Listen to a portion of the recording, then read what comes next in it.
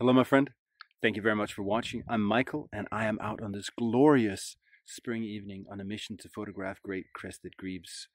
I'm here at a new spot where I've never shot before. I only just scouted it a couple of days ago, but I'm pretty excited because it has a lot of potential. It's a really interesting area. It's kind of a big marsh, but it used to be a peat marsh, where they would dig out peat. So there's all these old peat pits that have now filled with water and become pools. And last time I was here, I saw about, I guess, like 4 pairs of grebes, and a couple of them were hanging out in some of the smaller pools, which means it's a lot easier to get close to them. Plus, this place offers, free access to the water, so you can get that super, super low perspective. So, as you can hear, I'm pretty excited. I always get excited about stuff like this, and I'm hoping for the best, but I'm also trying to keep my expectations real low, because that, to me, is like the best way of staying sane when you're coping with disappointment. But follow along with me tonight, and we'll see if the grebes want to cooperate.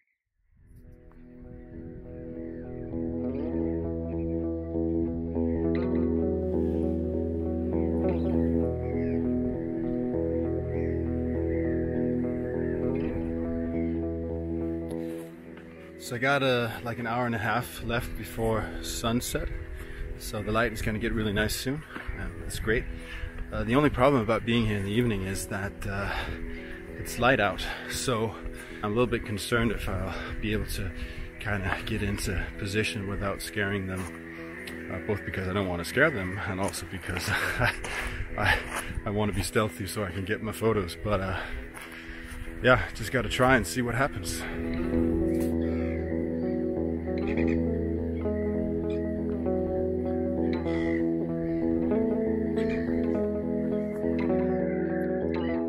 Okay, I'm getting close to the spot where I saw the grebes the last time.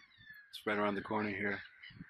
So I am getting ready to go into stealth mode and to keep my eyes peeled and my ears unplugged, I guess you would say, for any sign of the grebes there, because what I don't want to do is just kind of walk in there and just stumble upon them and scare them. So yeah, I gotta focus now.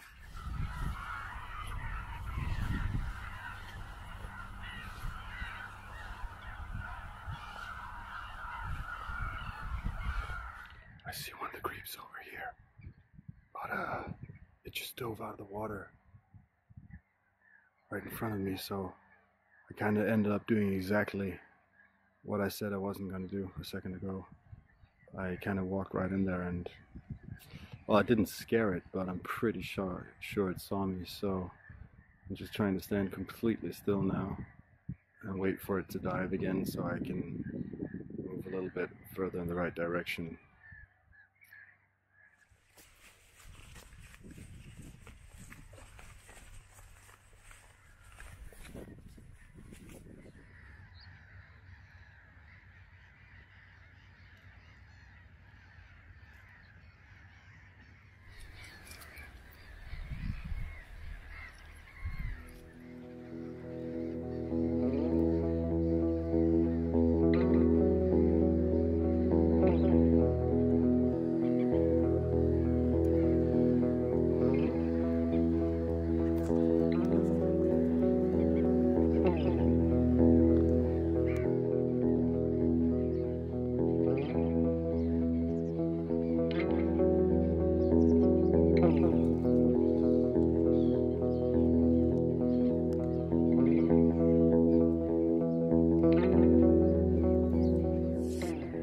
Man, this has been such a good session so far. I, of course, don't really know for certain until I get home, but I think I've got some of the best Great Crested Grebe shots I've ever gotten. I'm showing the back here.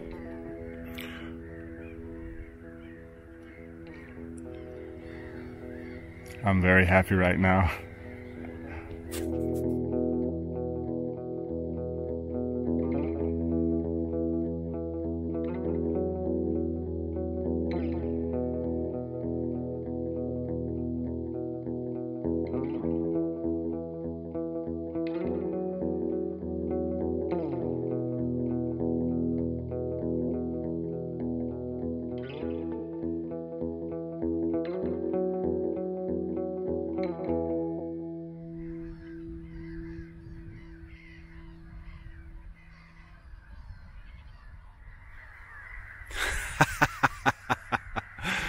I am feeling so good right now, and I'm so grateful for the session I had tonight. It was so much fun, and definitely the best session I've had so far this year with the Great Crested Grebes. This spot is awesome. I'm definitely gonna come back a lot here. One of the grebes just kept like paddling around right in front of me, doing its thing, coming in really close. So, well, I'll have to get the photos up on my computer, but I think I've gotten some of the sharpest, most detailed close-ups I've ever gotten. So that's really exciting, and the light was beautiful, the reflections were beautiful. It was just such a great evening. The mate did come in to the same pool as I was shooting the other one on, but unfortunately they didn't do any displays. You know, they do all this stuff where they rub their chests together and they mimic each other's movements and stuff, and I've gotten that at a distance but not close up. So I was hoping for that, but it didn't work, and the grebes went over to a different pool now, and the light sucks now anyway, so I'm gonna call it a night, and I'm just gonna be really grateful for this, and then hope next time I can get some of the interactions between them. But join me for the after video thing I'm gonna do now, and I'll walk you through kind of the setup and the gear I used if you're curious about that. Alrighty, let's have a quick look at the gear and overall setup I used for the shoot with the Great Crested Grebes the other evening. I'll start by talking about the camera gear, and then we'll move over to the stealth camouflage equipment afterwards. If you have any questions, any comments, please let me know. I'll be happy to answer. Let's start with the kind of most iconic piece of wildlife photography equipment, the super telephoto lens. So I'm a lucky man because I own the Nikon 400mm f2.8 prime lens. I absolutely love this thing. It's stellar. I've had quite a few different Nikon lenses, and this thing is by far the best lens I've ever shot with.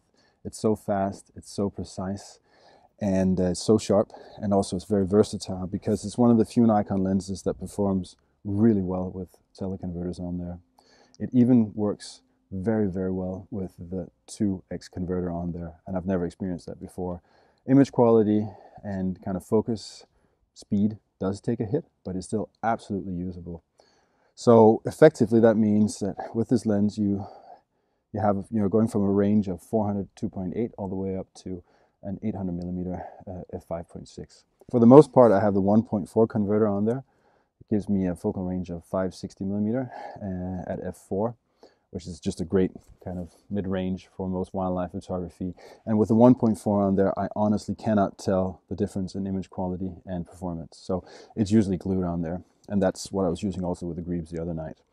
I mainly take it off when I need more light, or if I'm, shooting a bigger subject or I'm really close and I need, a little bit more in the frame there, then I'll take it off. Otherwise, it just sits on there. Amazing lens. I love this thing. As far as camera, I was using my Nikon Z6 II, and I love this camera. I really do. And in almost all thinkable situations, I'd prefer this over, a DSLR like the D850. And I realize that's a controversial statement. People get emotional about this stuff. So I want to say right away that it obviously depends on your shooting style. For my shooting style, I find the Z6 II vastly superior in many ways to a DSLR. I'm going to do a separate video with a review of the Z6 II, specifically for wildlife photography. I don't want to get into the weeds on that right now, so I'll just cover the three main reasons why I found this to be the right camera for the shoot with the Great Crested Grebes the other night. The first thing being the electronic viewfinder, which lets me see the actual exposure through the viewfinder, and that has in general been a big game changer for me.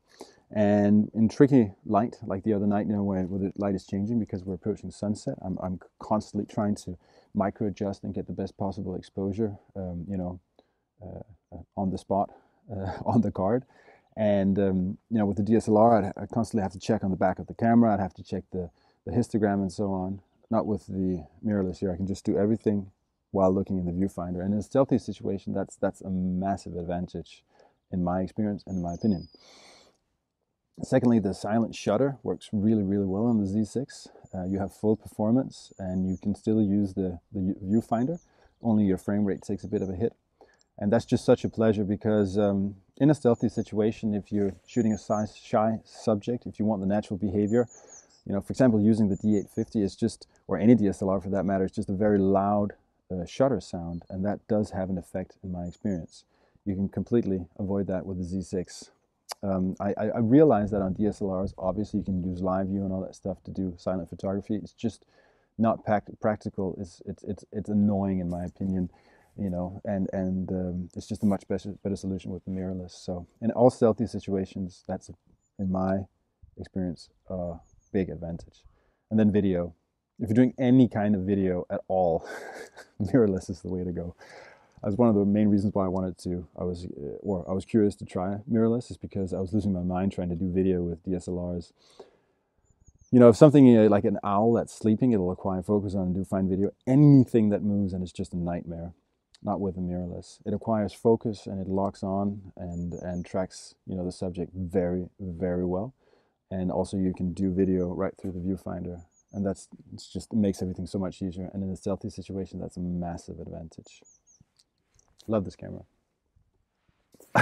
Then I used this embarrassingly simple and stupid ground pod here, which is literally just 2 boards I hammered together and then put a video head on there. Like, the reason why I did that is in a situation like the one with the grebes the other night, where it's already light and I have to be really fast to get in there when they are not paying attention. Setting up a tripod would be way too much of a hassle. This thing, I just throw it on the ground, lens on, I'm ready to go. And you know, I did want to use a video head because I wanted the steadiness and I wanted to be able to pan, and I wouldn't be able to do that if I were using a beanbag or something like that. So that's kind of the story behind this guy here. Real quick, very inexpensive, cheap, thin yoga mat. And I just brought that along because it was wet and nasty out there, and although it's spring, it's still pretty cold. We get frost at night. So just to keep a little bit dry and a little bit comfortable, I brought this one here. Also, I knew I'd be lying there for at least an hour, so just to make things a little bit more comfortable. And this is so easy to roll out. Last but not least, the camouflage itself. Very, very simple solution, yet effective and also inexpensive. Just burlap material with a camo pattern on there. This has been the main camouflage I've been using for, I think, like 1.5 years now, especially for situations like this. You know, where I'm getting in there and it's still light and I have to be really stealthy and fast. You know, if I were trying to set up a hide or something, I'd just draw so much attention to myself, it wouldn't make sense. And this is just so versatile and easy to use. You might have noticed in the video I had it over my shoulders, and that's because just for speed. So, you know, the whole setup, basically, I get my chance, the grebe dives, I go as quickly as possible over to the spot I want to lay down, just throw this on the ground, camera on, or lens on, that roll out the mat, and then pull this over me and I'm ready to go. And then the cool thing about it is that it covers me up nicely. It's hard to see me behind it, but I can see out. I can pretty easily see through it. So in that sense, it's also very practical, because you don't have to have like an eyepiece or something like that cut out to be able to kind of see what you're doing. All right, that was the whole setup I used the other night. I hope you found that useful. Thank you so much for watching this video. I appreciate it, and I hope you'll join me for the next one. If you subscribe to my channel and turn on the good old alerts, you'll know when my next video does come out. Thank you so much, and have a great rest of your day.